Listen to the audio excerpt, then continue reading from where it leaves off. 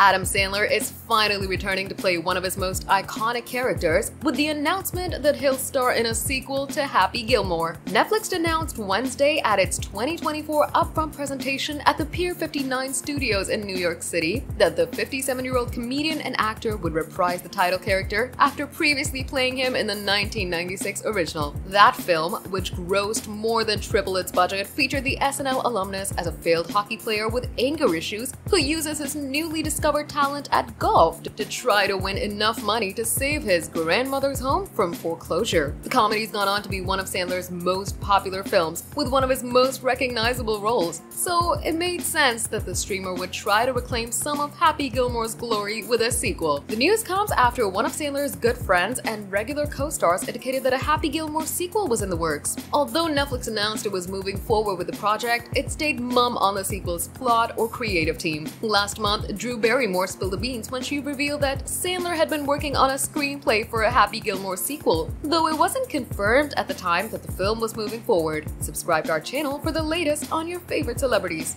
Like, comment, and share, and don't forget to press the bell icon for notifications.